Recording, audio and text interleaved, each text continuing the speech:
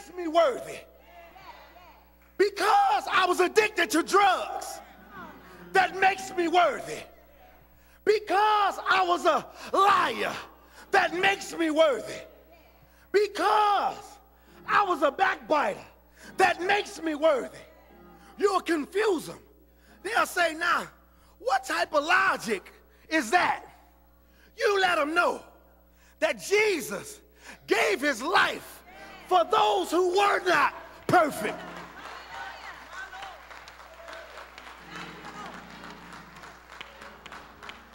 So all these perfect folk who ain't never messed up, who ain't never been through nothing, get out my way and let me get to the master.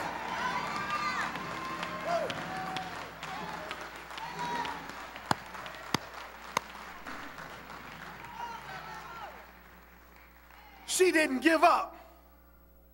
Instead, she was persistent.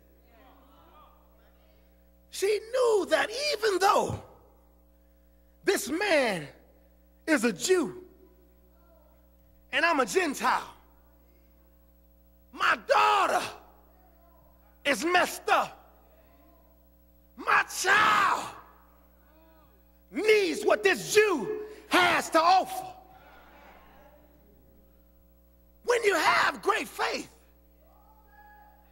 it moves God into action. Great faith moves God.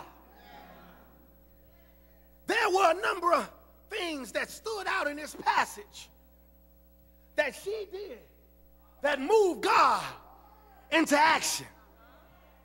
Number one, she was short and straight to the point. She didn't have time for this long, drawn-out, drama-fied presentation.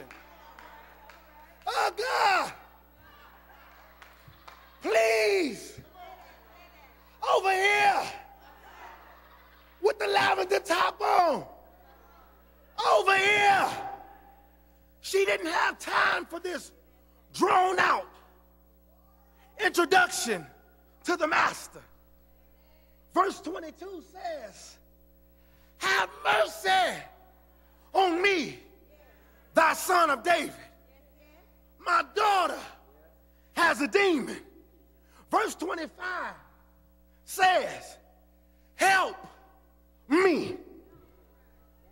Number two, she was humble.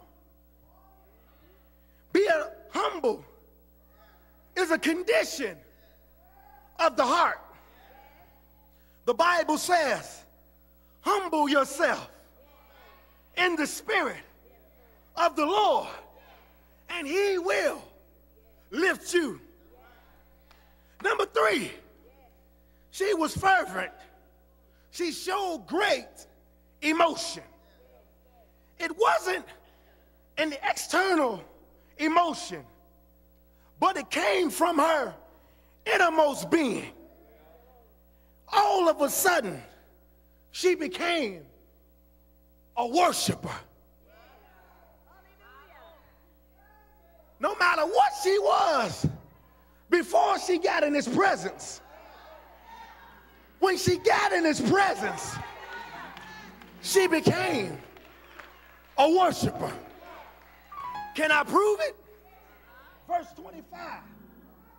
Then she came and worshiped him, saying, Lord, help me. Next, she was desperate. Disparity will move God into action. People want to pray a 1-minute prayer, but want a lifetime of blessings. She was desperate. The word desperate comes from the word despair. It's when a person is overcome by a sense of defeat. Perhaps she had tried everything that was of her knowledge. Just like the lady with the issue of blood. She had gone to the exorcism. They couldn't do nothing for her daughter. She tried taking her to the doctors. They couldn't do nothing for her daughter. She tried taking her to the sorcerer. They couldn't do nothing for her daughter. All of a sudden, she found herself at the feet of Jesus. My God, I got blessed right there. She found herself at the feet of Jesus. Oh, God. Lastly, she was worshipful, respectful, and acknowledged who Jesus was. Verse 22 again. And behold, a woman of Canaan came out of the same coast and cried unto him, saying, have mercy on me, O Lord, thy son of David.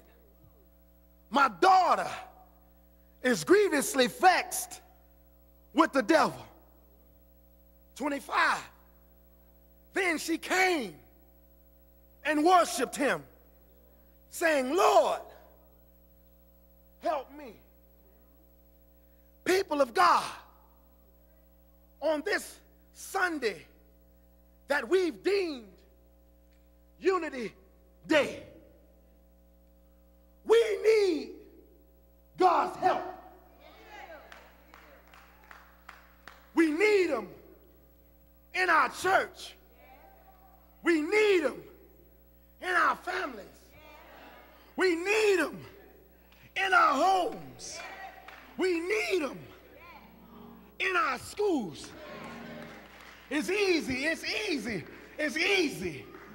to go home and close the door and say that it's not my house. It's not my child. It's not on my front porch. It's not my kids. It's not my community. It's not in my area.